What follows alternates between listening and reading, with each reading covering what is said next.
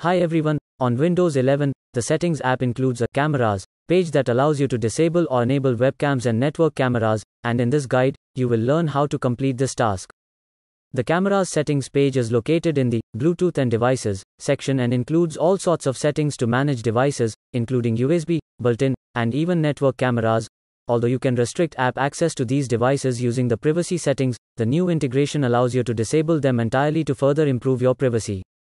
Also, there is a new configuration page to adjust various settings, including the backlight that causes shadows on your face, and you can even adjust brightness and contrast, enable video HDR or eye contact, or correct the camera rotation.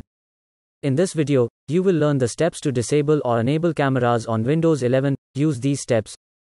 First, open Settings on Windows 11 and click on Bluetooth and Devices. Next, click the Cameras page on the right side, and under the Connected Cameras section, select the camera.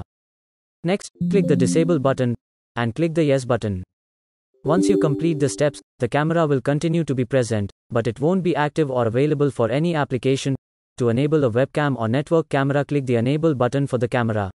If you're watching my video for the first time, please make sure to grab the subscribe button to get the thumbs up and turn on your notifications, so you never miss an update.